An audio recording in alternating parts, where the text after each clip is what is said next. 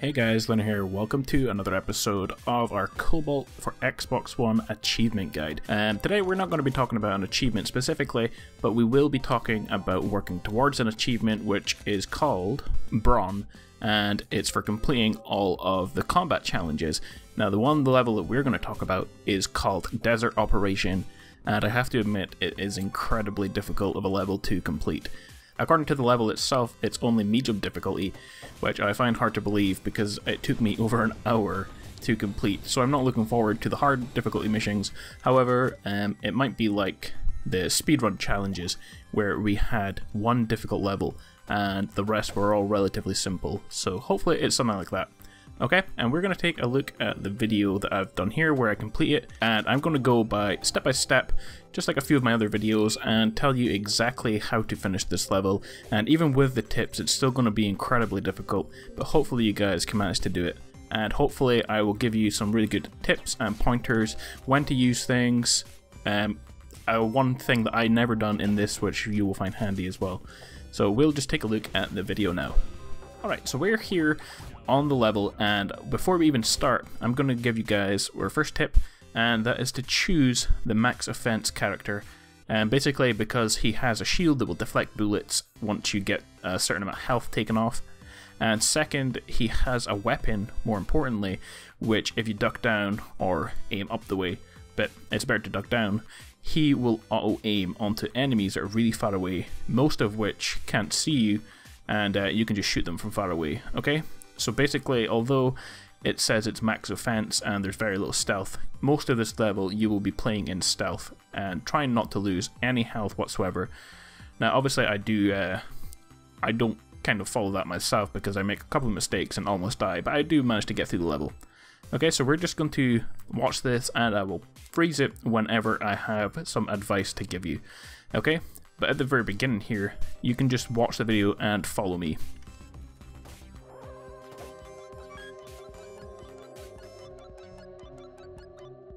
At this part, basically what you want to do is just keep ducking down right on the edge here and killing everything from far away. You can see when you duck down it auto-aims. And be careful for the guy at the top because he's the person who's most likely to kill you. Okay, you can just jump up and kill him. And like I said, don't get too close to anything, just shoot everything from far away because there's no need to get close, you'll just end up losing health. And second tip here, there's an orange shield. Okay, we're not going to take that yet. We're actually going to leave that till the end where there's a door and we're going to get through it.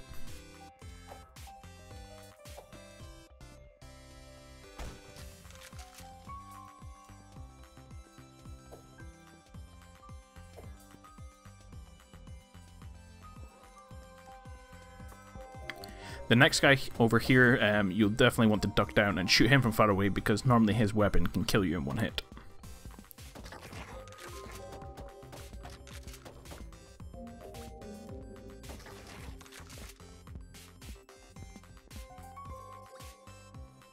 The next part, there is kind of a sensor that will set off an alarm, but it will lock the door if you get detected, and you definitely want to destroy it before you're detected, because if you do, you can get through the door and you can sneak attack things, especially the guy there who's some kind of assassin. He's one of the targets and he's definitely really strong, and it's difficult to kill him because he's invisible if you get noticed by the sensor. Okay, so you can just destroy stuff here, climb back up, and kill things from up here as well. Again, just constantly duck down and aim for things really far away. Don't rush it, just go slow. There's plenty of time to get through this level. You'll still have 5 minutes to spare by the end of the level. Maybe not as much as that, but...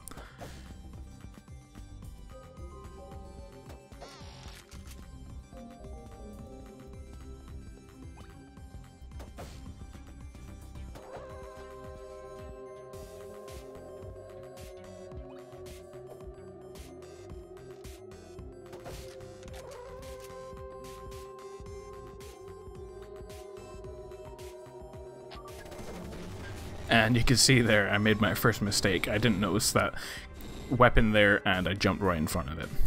Okay, but yeah, make sure that you don't try not to lose any health at all in this. There's a little room down there which you can go to if you want to. There's a little store, and there's also a door there, but we're going to come back to all of this because we have to go further into level to get into there.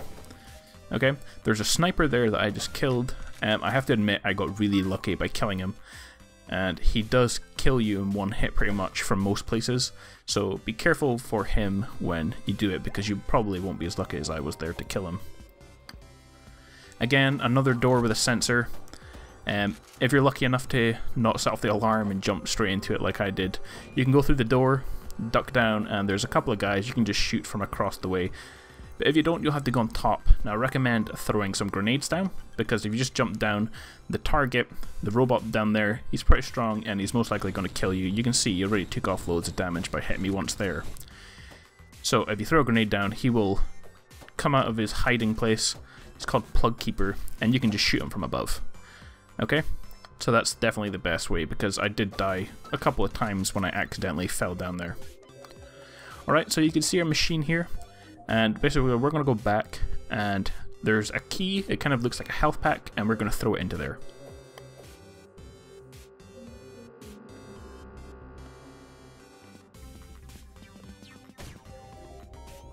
You can see there's a key there, but if you want to, there's a store here. And I did say I had another tip for you that I didn't know about. And if you go to the store, okay, once I destroy this alarm that's inside, there's something called a nano dispenser, which I do believe gives you back some health, which I didn't know when I was doing this level. Okay, so that could come in handy, especially if you're already low on health by this point. I took the shield belt battery, which again does give you back some health. But either or will do fine. Alright, you want to grab the plug, although it does look like a health pack, and you want to go all the way back to the end of level.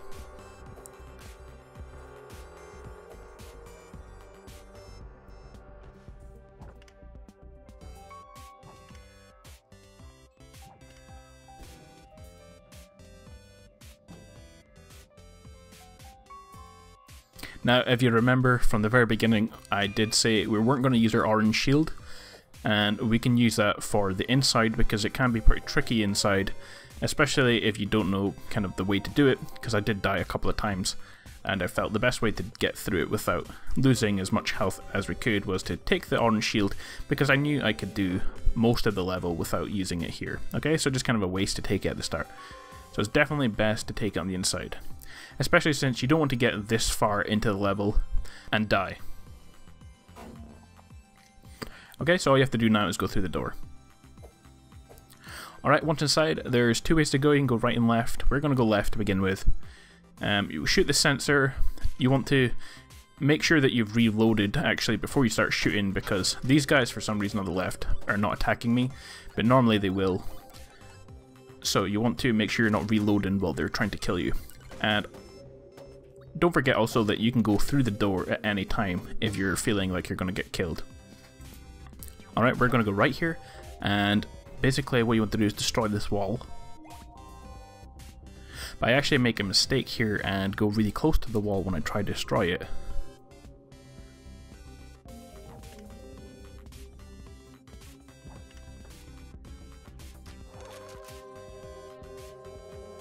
But what you want to do is go on the ramp to your left, and you can aim from really far away and kill the robots, and you can take care of the turret and the sensors after that. Again, I almost died by the same turret. Okay, so before you go down, you want to take the strange health pack thing and throw it down, because it's difficult to get back up. And here, you don't want to jump down after it. There is a couple of robots and they will most likely kill you, so you want to throw down some grenades, okay? So I just start going through my grenades and just start throwing things down. If you throw enough of them, it will attract some of the other ones, and you can just blow them all up.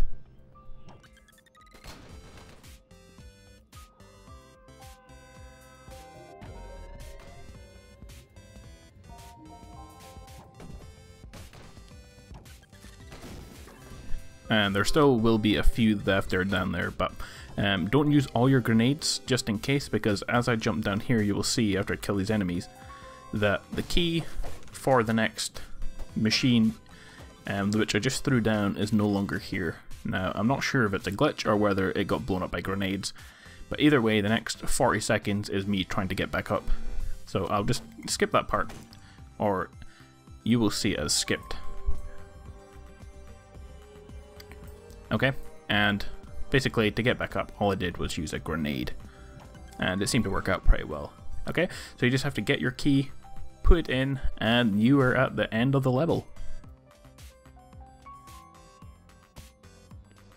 Alright guys, as always, I hope this has been an easy guide to follow, and hopefully you guys can now finally get your Brawn Achievement. If you have enjoyed it, don't forget to hit the like button and leave any questions about this level or any other level in the comments below, and don't forget to subscribe, and I will see you in the next episode. Bye.